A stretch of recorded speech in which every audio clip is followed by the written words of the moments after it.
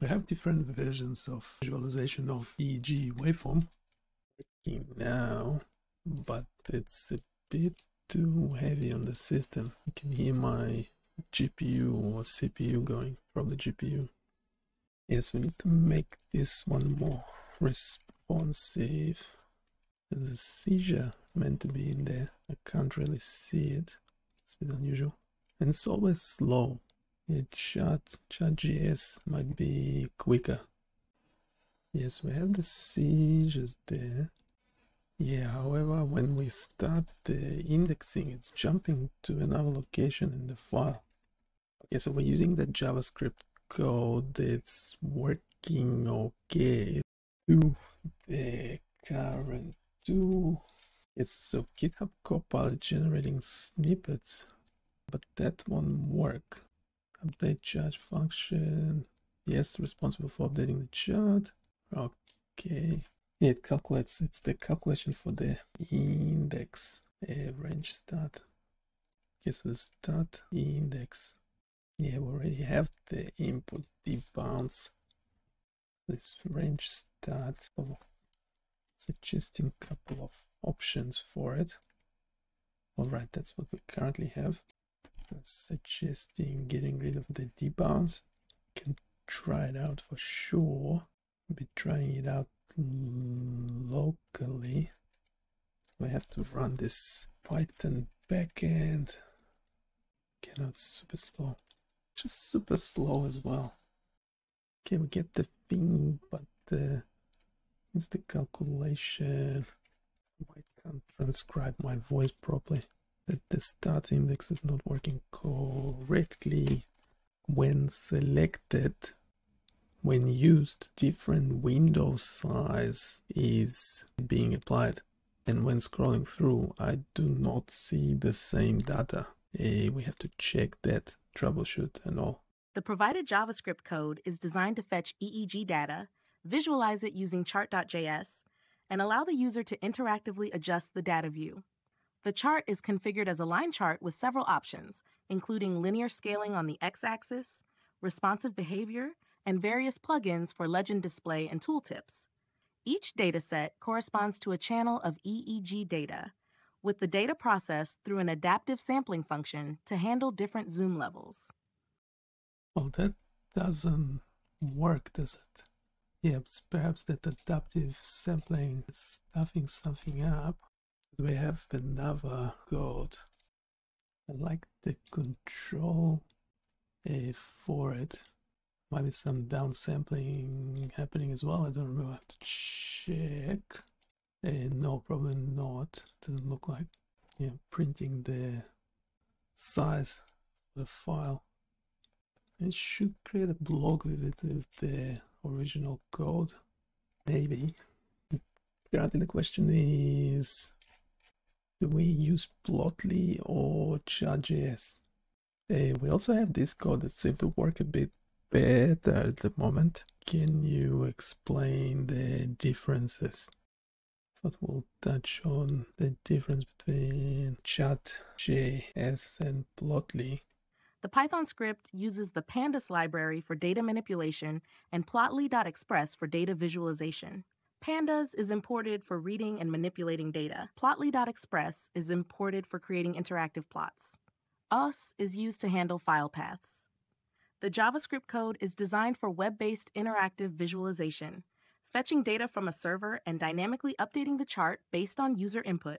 The Python script is designed for local data analysis, reading data from a file, and creating interactive plots using plotly.express. Both approaches have their own strengths and are suited to different use cases. The choice between them depends on the specific requirements of the application, such as whether it needs to run in a web browser or as a standalone script for data analysis. Yeah, eventually we like both to be a Flask application. Can you touch on the difference between the second code is using Plotly, whereas the first one is using Chart.js? Can you give details on that? Can you eventually suggest how to turn this Python code into a Flask application? We want to primarily rely on the JavaScript code and only do as little as possible in backend Python. We also need all the functionality that we had before, including checking if the application is running locally or in production. Single, what's called prompts work best, don't they? Just do, yeah, single prompt. No, I don't like that response. It's hallucinating a bit. Currently, we actually have the thing working, so we'll probably have to start another one. Yeah, let's quickly start a new chat. That obviously didn't work. We want to turn this code into a Flask application using the following structure. Okay, we have dynamic data loading. Application doesn't load the entire data set into memory, preventing the system overload. Okay, that's not a problem anymore. Yeah, we do want to use interactive visualization. Plotly for the front end, interactive line plots that display multiple EEG channels over time. Users can zoom, pan, and select specific time windows to closely inspect the data. That sounds great. But don't particularly care how you improve performance. Yeah, without blocking the user interface sounds good.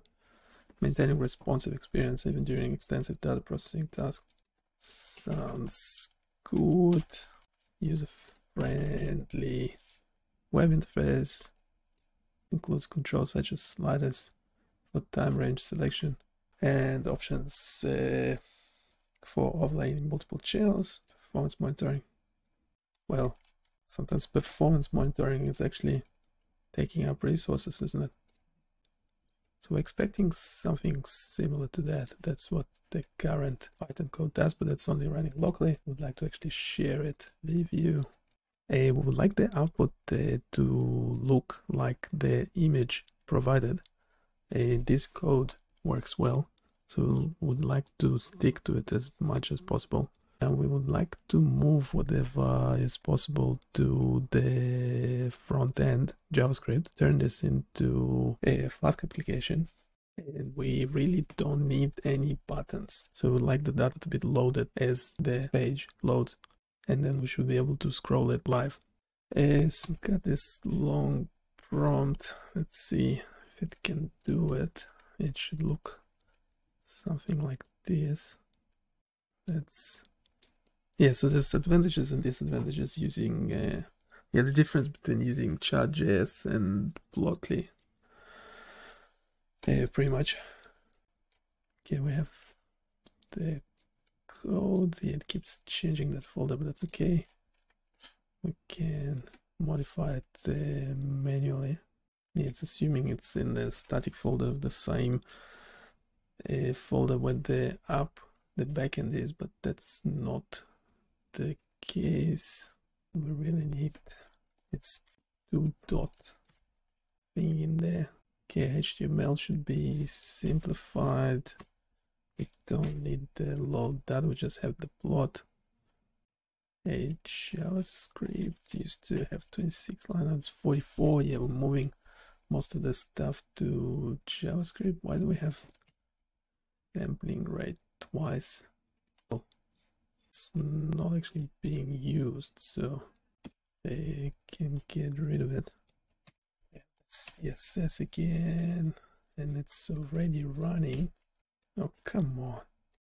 And the GPT gods are not being nice. No, we don't need to do it. We can load.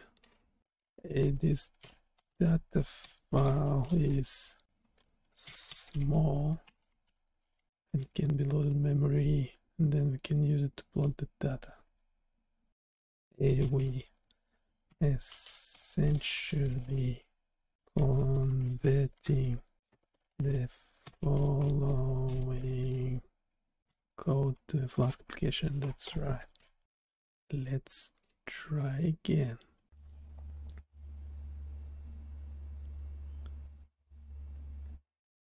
Yeah, I have a good feeling about this one. Still need to change the folder for the data file. We should have a simple index HTML code. The JavaScript is surprisingly too short. Script.js. Well, yes, that's what it should look like. The Plotly JavaScript from a CDN is working okay, but there is something is wrong. It's converting a figure to JSON. No, we don't want. Okay, we want to do as much as possible in JavaScript. So is it possible to just pass the data file from the backend and then just use JavaScript for everything else? Most of the stuff should be happening in JavaScript. It looks more like it. We need to update the HTML. We failed to get the data. Yeah, we need to be able to check if we are in production or not.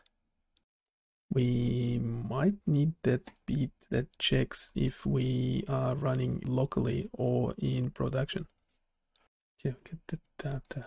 This is nice. I get my GPU is doing extra hours, but I do like it. This image versus that image. Can you tell the difference? See what it says. Don't want to prompt it too much. No, I like the whole data file being fetched and loaded into the front end. So if we can keep the Python script as is, but within JavaScript, can we show a specific section of the file of the data on screen when loading the page? Yes, we're keeping the Python script as is. We're essentially loading the whole file into memory. I think to make the screen bigger as well. No, that's not what I meant. And no, that's not what I meant. I want the app to look like the image when loading. Also, we would like to return back to the following code. We're having trouble with doing all this in GitHub Copilot. This code is working okay, but we would like to change the view when the page loads. Currently, it looks like image 1, and we would like it to look like image 2. Right. Easy. I don't know why it's taking so many resources. Yeah, that looks great. Yeah, it's looking pretty good. Yeah, I want to production check. Why are we changing HTML? Should be it, is it? Looks like it. Why is it still? I have to clear the cache. Yeah, the colors are the same all the time, which is good. It's displaying 10. Okay, so we have that running. Okay, this is working well. Make this available for you. Well, it's already available, but hopefully we can actually improve and make it better. So it will have description and everything. And I'll see you next time. Bye.